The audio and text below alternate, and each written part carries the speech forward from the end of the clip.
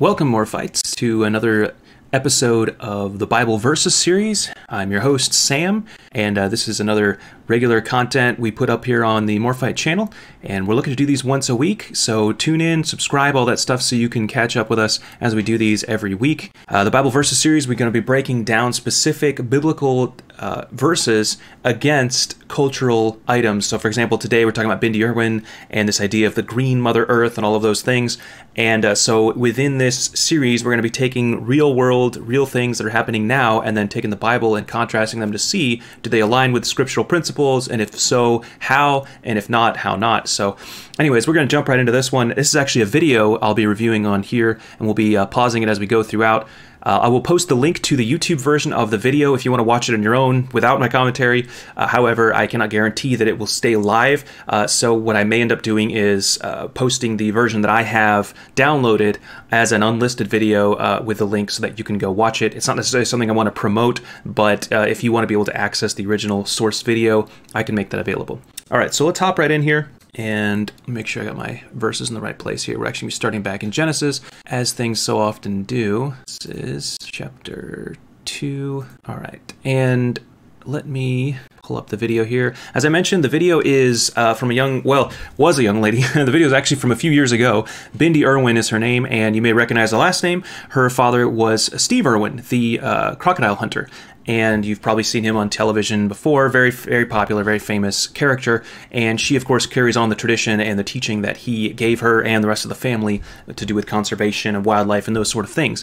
However, this video in particular struck my interest because as I started watching it, I quickly realized that this is the epitome, this is the combination of several different thoughts and principles that are at work in the world today, to do with the Green New Deal, to do with the Mother Earth, to do with conservation, all of those things. They're all tied together, and we'll see how and why and how it contradicts Scripture. So, all right, we'll jump right in here. We'll start at the beginning, and I'll be pausing as we go throughout. I have chosen to devote my life to being a wildlife warrior, speaking for those who cannot speak for themselves. Being a wildlife warrior means to dedicate your life to making the world a better place for future generations. Often, when people hear the word conservation, they think of little woodland creatures. Actually, conservation is ultimately about us, people.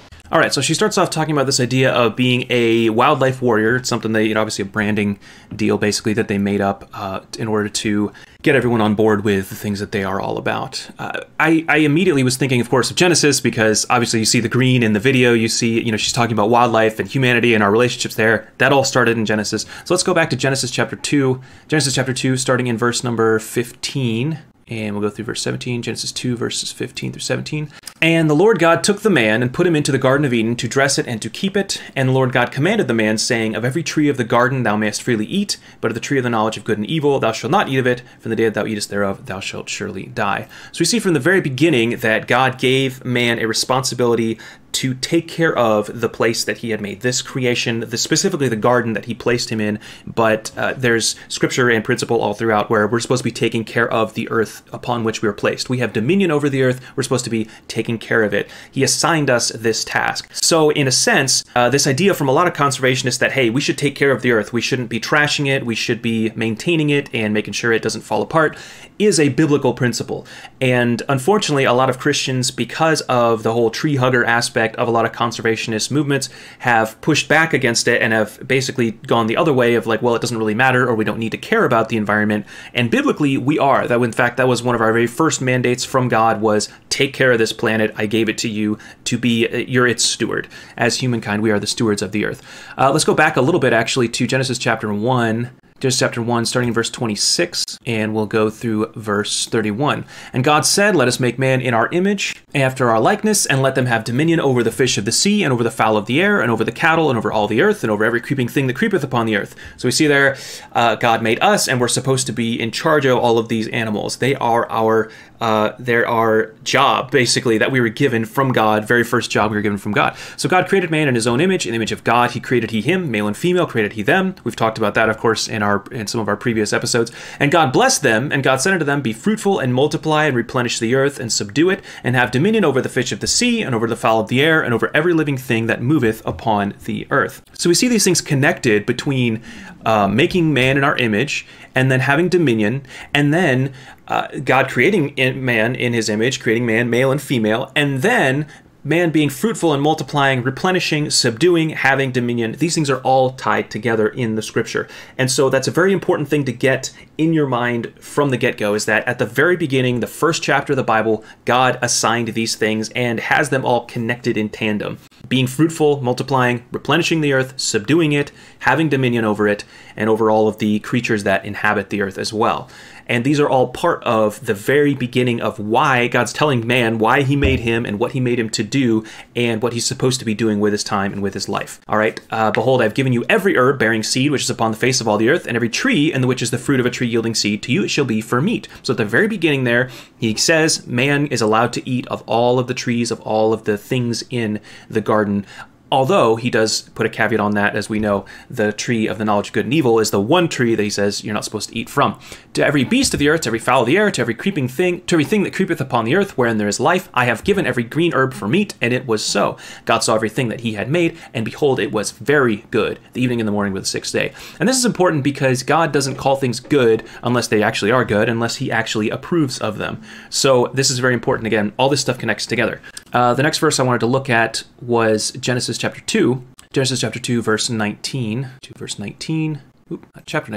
Chapter 2, verse 19. And out of the ground the Lord God formed every beast of the field, and every fowl of the air, and brought them unto Adam to see what he would call them. And whatsoever Adam called every living creature, that was the name thereof. And Adam gave names to all cattle, and to the fowl of the air, to every beast of the field. But for Adam there was not found an help meet for him.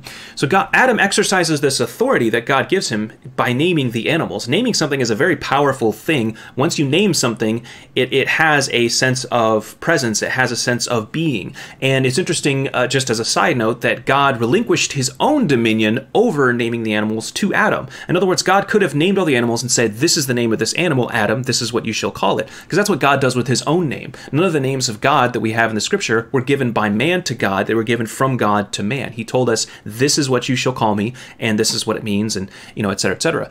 But this is an interesting point because it shows how much trust and how much care God has put into his creation, but then he hands that over to man. He says, mankind, Adam, you name them. I want you to take this action to be a part of this process of naming the animals as they walk by. So it's a really interesting thing, and also shows the involvement of these three things, of God, man, and the earth. And it's all supposed to be this whole cycle, this whole system that God set up. All right, so that's just right off the bat. That really is going to cover a lot of the rest of the video, but I wanted to go ahead and get some of those things out of the way right off the get-go. So let's watch a little more of Bindi here.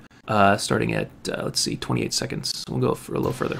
I believe that most problems in the world today, such as climate, stem from one immense problem, which seems to be the elephant in the room that no one wants to talk about. This problem is our ever-expanding human population.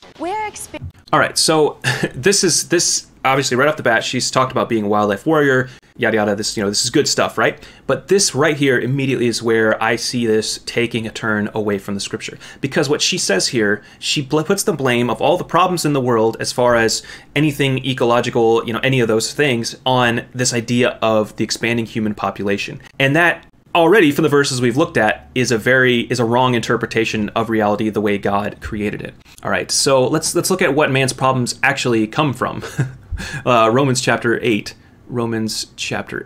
verse 18. For I reckon that the sufferings of this present time are not worthy to be compared with the glory which shall be revealed in us. For the earnest expectation of the creature waiteth for the manifestation of the sons of God. So here we see that the creature, the creation, the things in creation, waiteth for the manifestation of the sons of God. In other words, the creation itself is not whole and complete and comfortable because the sons of God have not been manifest totally and properly. For the creature was made subject to vanity, not willingly, but by reason of him who hath subjected the same in hope. Because the creature itself also shall be delivered from the bondage of corruption into the glorious liberty of the children of God. For we know that the whole creation groaneth and travaileth in pain together until now.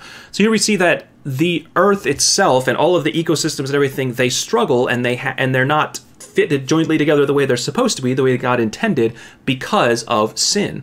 And this is why immediately when you take a deviation from basing your philosophy off of scripture, but just off of pure observation, pure science, or purely your own opinion, you immediately can come up with the wrong conclusion. God here tells us in the scripture that the problems with the world, the problems we see today, are not because of Mother Earth groaning or suffering from, this kind of a thing, from expanding human population, but rather because of sin. Sin itself is the problem. It's the reason why there is trouble, there is problem in the world today, the sin curse. And we saw, of course, earlier that it also is a problem. The problems are arising because man has not done his duty, has not done his responsibility that God gave to him of taking care of the earth, of doing all of those things in the way that he told man to do it. And there's a lot of this stuff that overlaps, so we'll probably be coming back around to a few of these things again. Let's go ahead on a little bit further here. Experiencing Earth's sixth mass extinction right now. Keep in mind that the previous 5 were caused by things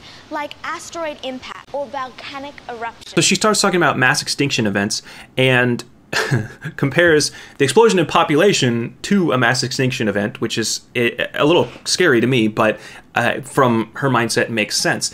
What I wanted to touch on, though, is mass extinction events as they occur in the scripture, because if we are seeing those happening in the world, we need to ask ourselves why and where those came from. And let's go back to Genesis again, Genesis chapter 6, and starting in verse 5. And this is, of course, talking about the flood. Genesis chapter 6, verse 5, through verse 7. God saw that the wickedness of man was great in the earth, that every imagination of the thoughts of his heart was only evil continually. And it repented the Lord that he had made man on the earth, and it grieved him at his heart. And the Lord said, I will destroy man whom I have created from the face of the earth, both man and beast, and the creeping thing, and the fowls of the air, for it repenteth me that I have made them. So God here was talking about how bad it had gotten, how corrupted mankind had become, and we're already only here a few generations in. This is Noah, this is still in Genesis, we're only 6 chapter Genesis, and already God's saying, you know what, these people that I created, I gave them a job, they messed it up from the get-go, they ate of the tree, and now they're already corrupting the earth itself, they're wicked all the time continuously, I should destroy them. And that's what God's talking about. And we see that is the first mass extinction event in the scripture, and we see why that happens. Genesis chapter 6, verse 17, a few verses down, says, Behold, I, even I, do bring a flood of waters upon the earth to destroy all flesh, wherein is the breath of life from under heaven, and everything that is in the earth shall die.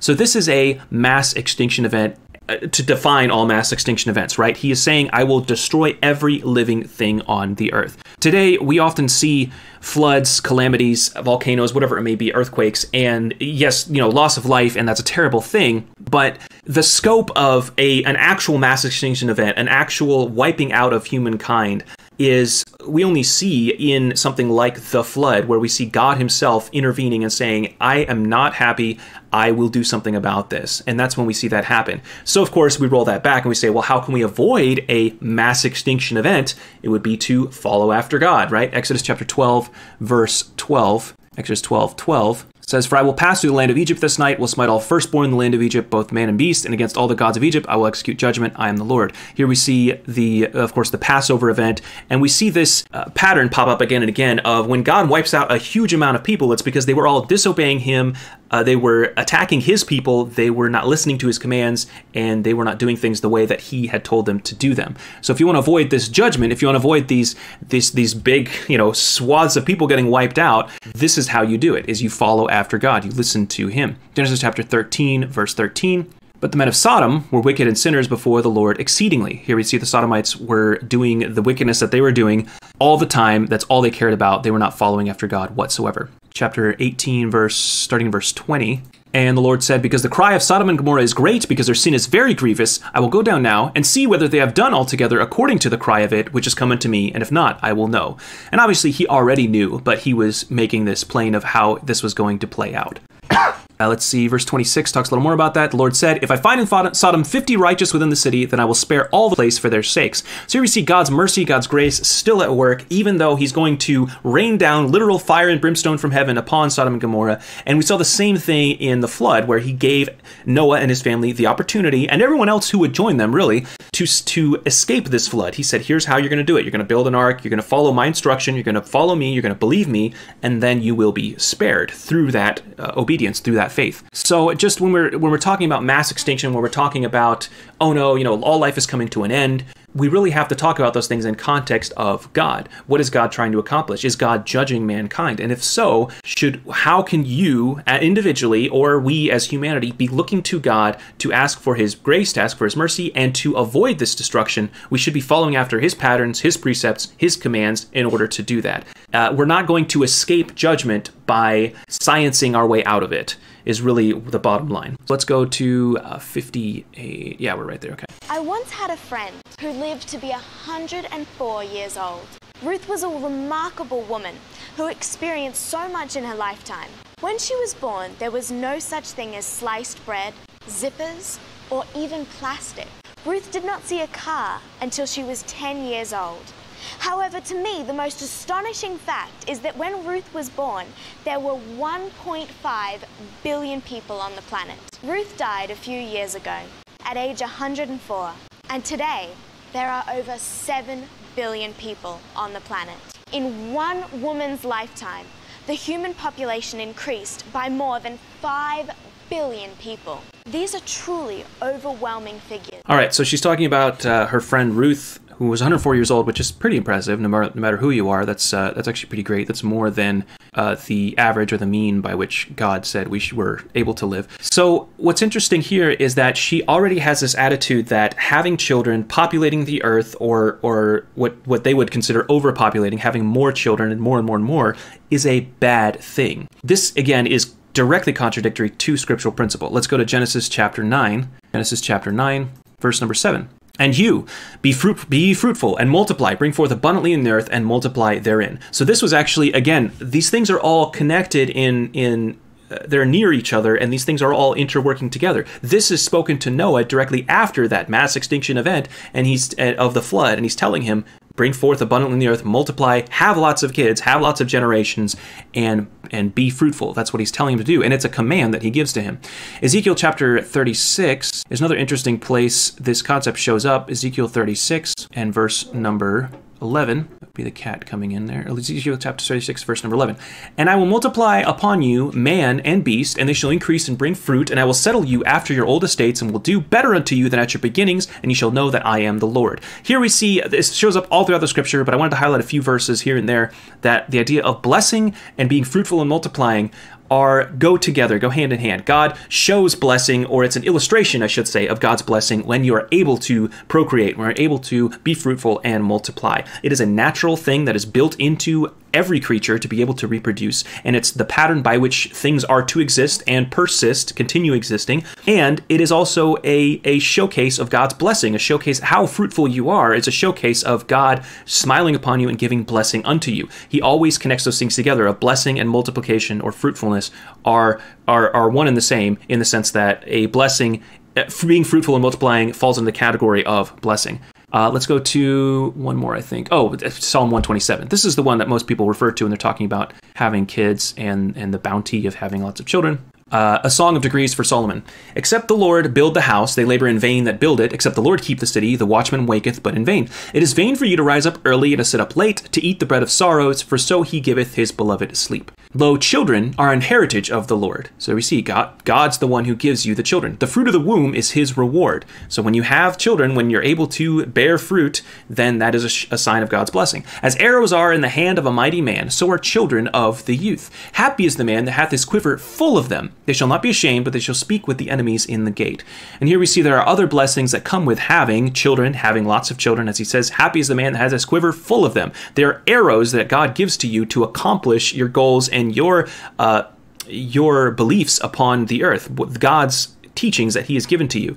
And it's so interesting how this is, a lot of people, I think, have been convinced that having children is a negative thing, or it's a hard responsibility that is given to you. It's a task. Yes, it is hard. Yes, there are lots of responsibilities that come with having children, to feed them, to clothe them, all those things. But what's interesting about having children, having generations specifically, that generational line concept, is that is true power upon the earth. That's something that many people have either forgotten or have not realized, is that in order for you to go out to disseminate your beliefs, your views, your goals, your purposes throughout the earth, whether it's locally or abroad, you're only one person. But you can accomplish that when you multiply yourself, when you literally and figuratively multiply yourself, your beliefs, your views, your teachings, which obviously should come from God and from the scripture.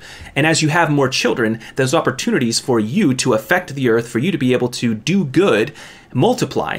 And so this is a measure of power that God has given to us of being able to have children, pass on your lineage. They will get inheritance from you, both in teaching or in material goods and in belief. But that then multiplies out, multiplies, and within 1 or 2 generations, one family or one couple could influence a large, vast part of the population because they are following things in the way that God has set them up to be. So that's just another thing about children there. All right, let's go back to Miss Irwin here. 50, yeah. I must ask the question, how is it possible that our fragile planet can sustain these masses of people? Think of it this way. Pretend for a moment that I'm having a party, inviting 15 of my closest friends. I rented a room big enough to fit 15 people. I bought 15 sandwiches for each one of my friends to eat. And I have put together 15 party bags, one for each friend. My party is about to start, and I hear a knock at the door. My friends are here. Only when I open the door, 70 of my friends are standing there wanting to come to the party. What do I do? My room is only big enough to fit 15. With 70, we won't have any room to move and dance. I don't have enough food. Do I divide the sandwiches among the 70 people? But then everyone will still be hungry. What about the party bags? Do I only give party bags to the closest friends? Isn't that unfair to everyone else? That is the crisis facing mother. All right, I paused it right there on purpose. Can the planet sustain so many people is basically the question, and the illustration she brought up about the party and everything. My main issue with this illustration is that we don't know how many resources are even on the Earth. Like, we have not dug everything out, so we don't have a specific measurement of saying, well, there's so much of this and there's so many people and these two things don't meet. We don't have those numbers freely available. Maybe they could be estimated. So any decisions made upon that would, again, be estimations at best to say, oh, we should limit the population to this much or something like that. I know that's not necessarily a scriptural thing, but I just wanted to point that out just logically of kind of the breakdown of that particular argument. However, if we toss all of that out the window, we ignore logic completely, we still have assurances from God. Genesis chapter 8, verse 20. This, again, was really interesting because this is after the flood. Noah builds an altar, right? Noah built an altar unto the Lord, took of every clean beast, of every clean fowl, and offered burnt offerings on the altar. The Lord smelled a sweet savor. And the Lord said in his heart, I will not again curse the ground any more for man's sake. For the imagination of man's heart is evil from his youth. Neither will I again smite any more every living thing as I have done. So he says, even though mankind may get really bad again, I will not do this thing in this way. I will not flood the earth. And of course, we saw the rainbow given by the Lord as a promise of that. Genesis 8:22, though, is what I really want to focus on, because this is a promise. This is God saying it, which means it's always true, and he will hold to it. While the earth remaineth, in other words, while the earth still exists, seed time and harvest, and cold and heat, and summer and winter, and day and night shall not cease. And this is a great verse to come back to, Genesis 8:22. When you talk to anyone, if you just want to remember one single verse about climate change, about the ecology, about the earth being overrun, pollution, whatever it is, coming back to this verse, because he says, while the earth remaineth. In other words, if the Lord has not destroyed the earth itself, seed time and harvest, so being able to sow and reap and get a bounty from the earth, cold and heat, so we see those cycles, right? Summer and winter, cycles of the year, day and night, cycle of both day and night, shall not cease. So he says in that verse specifically, very particularly, these things, these cycles, these ways, these patterns that I have set up for things to operate in will not stop until God himself stops them, until God himself destroys the earth. And as we know, if you study into Revelation and all the things to come, that is something that God himself will accomplish. So we have no need to worry about, will I be able to get seed time and harvest? Will it be hot and cold? Will day follow night? Those things are going to persist, are going to keep going because God set them in motion and God has said they will not stop. So that is a very comforting verse to come back to. Matthew chapter 6, this is another little, just a way of thinking when we're considering these things. Matthew chapter 6, verse number 25. This is Christ talking. And he's saying here that if your focus is on all of this stuff, all of the things and whether you can eat and all of that stuff, your focus is on the wrong place anyways. Matthew 6:25, therefore I say unto you, take no thought for your life, what ye shall eat or what ye shall drink, nor yet for your body, what ye shall put on. Is not the life more than meat, and the body than raiment? Behold the fowls of the air, for they sow not, neither do they reap, nor gather into barns, yet your heavenly Father feedeth them. Are ye not much better than they? Isn't God going to feed you when you need it? Which of you by taking thought can add 1 cubit unto his stature? And why take ye thought for raiment? Consider the lilies of the field, how they grow. They toil not, neither do they spin. And yet I say unto you that even Solomon in all his glory was not arrayed like one of these. Wherefore, if God so clothe the grass of the field, which today is and tomorrow is cast into the oven, shall he not much more clothe you, O ye of little faith? Therefore take no thought, saying, what shall we eat, or what shall we drink, or wherewithal shall we be clothed? For after all these things do the Gentiles seek. For your heavenly Father knoweth that ye have need of all these things. This is the other interesting thing about the worry that is brought up by these concepts of global warming or rainforest burning up or whatever it might be, is this idea that there's not really anyone in charge. But in Matthew chapter 6, verse 32, he says, your heavenly Father knoweth that ye have need of all these things. God knows what's going on. He sees what's happening. He knows how much you need and how much you don't need. But seek ye first the kingdom of God and his righteousness, and all these things shall be added unto you. If that's what you're pursuing, if that's what your focus is on, he'll take care of all that little stuff that we think is so important, that we think is going to solve all of our problems in the world. But the needs, the actual things that you need in order to survive, in order to keep serving God, he will provide. Take therefore no thought for the morrow shall take thought for the things of itself. Sufficient unto the day is the evil thereof. You have enough to worry about in what you need to accomplish today for good and for God. So those are some great verses too in Matthew chapter 6 from Christ. And just the idea of God being in charge and God being the one who is wise over all. Let's go back to Deuteronomy chapter number 10, starting in verse 12. Deuteronomy chapter 10, verse 12. And now, Israel, what doth the Lord thy God require of thee? But to fear the Lord thy God, to walk in all his ways, and to love him, and to serve the Lord thy God with all thy heart and with all thy soul. This is the same thing Christ was talking about. To keep the commandments of the Lord and his statutes, which I command thee this day for thy good. Your ultimate goal is not, where does my next meal come from? Your ultimate goal is not, how are we going to feed the poor? Your ultimate goal is not, how are we going to take care of the planet? It is, am I going to obey God, follow him, obey his statutes and his commandments? Behold, the heaven and the heaven of heavens is the Lord's thy God. The earth also, with all that therein is. This is God's earth. This is God's planet. This is part of his kingdom. So for us to try to take over and say, well, I think this should be happening, I think there should be less trees here and more trees here, or whatever the case may be, is us taking charge of something that God has preordained for himself. Only the Lord had a delight in thy fathers to love them, and he chose their seed after them, even you above all people, as it is this day.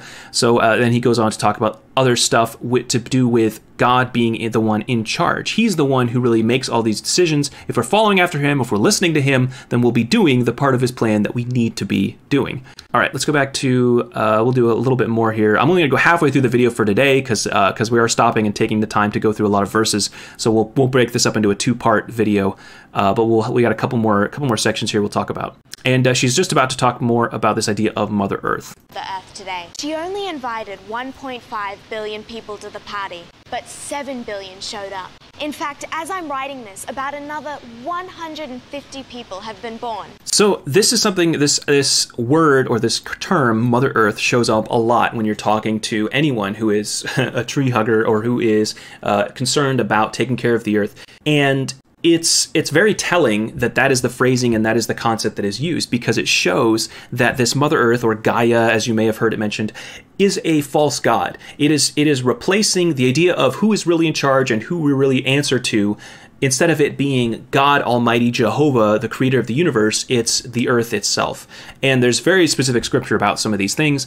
Let's first off go into Psalm 104. Psalm 104 and verse number 24. Psalm 104. Verse 24, it says, O Lord, how manifold are thy works! In wisdom hast thou made them all. The earth is full of thy riches. So her concern here in this video, she's talking about how Mother Earth didn't have enough food for the party, right? Didn't invite this many people. But Mother Earth's not the one in charge of this party at all. God's the one in charge. And it says here, in wisdom hast thou made them all. God made all of the things he made, knowing full well their beginning, middle, and end, how they would bring forth, how many people would be born throughout all of time. He knew all of that before he even started the process of making everything. So when we get concerned or we say, well, there's not going to be enough, or should have done things this way, again, we're encroaching on God's dominion. We're also accusing God of not having full wisdom and not having full ownership. The earth is full of thy riches. I think that phrasing is really interesting because it shows how the earth has so much bounty within it that we have not even touched upon yet. I've heard it mentioned, when people talk about drinking water and having a clean water problem, we have plenty of water. The earth is full of water. You look at a map of the earth and most of it is water. It's the big blue ball, right? The big blue marble. Our problem is not a water problem. Our problem is a salt problem, right? Because all of that water is salt water, and we would need to find a way to pull the salt out so that we could actually drink that water, and it would be good. But there's plenty of material. There's plenty of resources on the earth. The biggest problem, of course, that we face is to do with distribution, or some people hoarding more or other, and we'll talk maybe a little more about that in a moment. But the idea that there's not enough resources, that the earth is going to run out and there's not going to be enough stuff to go around, and people are just going to starve, while that does happen in places where they don't get access to the resources do exist. The earth is full of riches, as the Bible says here. Let's go to Deuteronomy chapter 32. Deuteronomy chapter 32 and verses 3 and 4. He says, because I will publish the name of the Lord. Ascribe ye greatness unto our God. That's what we should be doing when we're talking about any large-scale issues, is ascribing greatness unto God. He is the rock. His work is perfect. For all his ways are judgment. A God of truth and without iniquity, just and right is he. So we cannot dare to accuse him of saying, oh, look, you made this planet and you told us to multiply, but you didn't make enough resources for us all to be able to multiply. That is not our place, and it is completely and patently false, according to the scripture. Let's go to Isaiah chapter 40. Isaiah chapter 40, verses 28 through 31. He says here, hast thou not known, hast thou not heard, that the everlasting God, the Lord, the creator of the ends of the earth, fainteth not, neither is weary. There is no searching of his understanding. He giveth power to the faint, and to them that have no might he increaseth strength. Even the youths shall faint and be weary, and the young men shall utterly fall. But they that wait upon the Lord shall renew their strength. They shall mount up with wings as eagles. They shall run and not be weary, and they shall walk and not faint. So he says here that if you are fainting, if you are struggling, if you are in trouble, your answers aren't going to come from resource management within the earth. Your answers aren't going to come from how can we help Mother Earth regrow and be reborn and cut back on the population. Your answers are going to come only and totally from God himself. And that's who you should be turning to if you're struggling, if you're having issues, if you don't have enough to eat, if you are looking for answers to life's problems. Those answers are all found in God himself. All right, we've got one more section we'll do here, and then we'll cut it off for this episode. Shocking, isn't it? An average of 150 people are born every 1 minute. This means every day approximately 489,600 people are born. All right, so she's talking about how many people are born and just kind of reiterating this point. Let's go back and let's look at some more verses about how this is actually a good thing for people to be born. Deuteronomy chapter 7, starting verse 12. He says, wherefore it shall come to pass, if ye hearken to these judgments, and keep and do them, that the Lord thy God shall keep unto thee the covenant and the mercy which he sware unto thy fathers. So he's talking about this as a promise to Israel, but we see how God operates within these verses. And he will love thee, and bless thee, and multiply thee. We see again, this idea of multiplication of humankind is an indicator of blessing by the Lord. He will also bless the fruit of thy womb, and the fruit of thy land, thy corn, thy wine, thine oil, the increase of thy kine, and the flocks of thy sheep, in the land which he sware unto thy fathers to give thee. So here we see again that God's blessing and multiplication go hand in hand. Thou shalt be blessed above all people. There shall not be male or female barren among you or among your cattle. So the idea of being barren, of not being able to bring forth fruit, is a sign of God's displeasure, or that he has not blessed you. All right, let's go to Psalm 113. Psalm 113. And we just read this whole psalm, really. Praise ye the Lord. Praise, O ye servants of the Lord. Praise the name of the Lord. Blessed be the name of the Lord from this time forth and forevermore. From the rising of the sun unto the going down of the same, the Lord's name is to be praised. The Lord is high above all nations, and his glory above the heavens. Who is like unto the Lord our God, who dwelleth on high, who humbleth himself to behold the things that are in heaven and in the earth? He raiseth up the poor out of the dust, and lifted the needy out of the dunghill, that he may set him with princes, even with the princes of his people. He maketh the barren woman to keep house, and to be a joyful mother of children.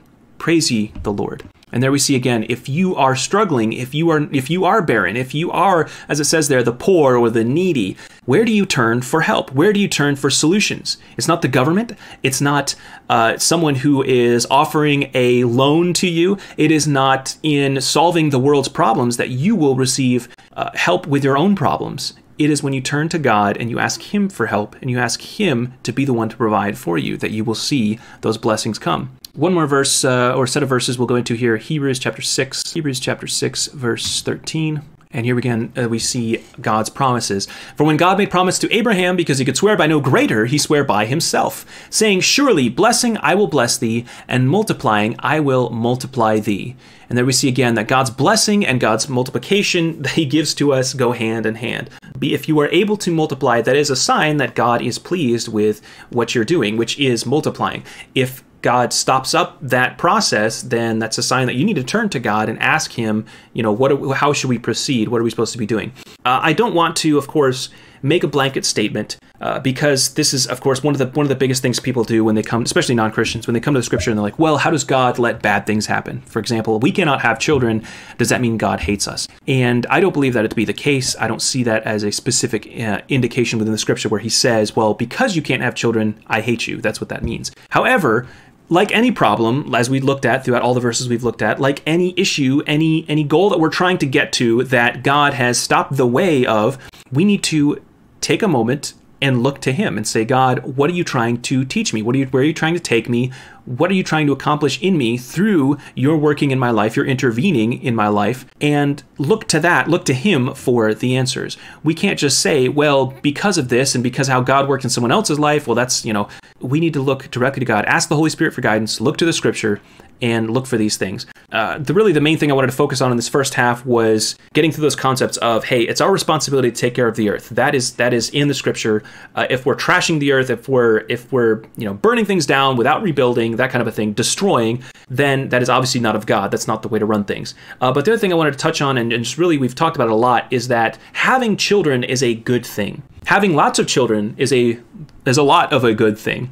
Children are responsibility, children are work, but they are also a gift from the Lord. As we saw, that idea of arrows in a quiver is a very, very good illustration of that, a very good way to describe that. And so that's really what I wanted to leave off with this episode today. This is episode, I guess, number 2 for 2021 of Bible Versus with Morphite. And my name's Sam. And we'll come back next time with episode number 3. We'll go to part 2 of Bible versus Bindi Irwin. I really just named it that way because it rolls off the tongue so easily, but really this encompasses a lot of concepts to do with the green earth, ecology, all of that stuff, the Green New Deal, all of those things. So we'll get in a little more into more of that next week. Thank you so much for joining us. If you want to see more of these videos, subscribe. Share the video, please, with someone else if you think they would like this material, if you're looking for verses about this kind of stuff. That's really the point of this series, is to get those Bible verses out there so we know how to discuss these issues in the world today from a scriptural perspective. Thank you so much.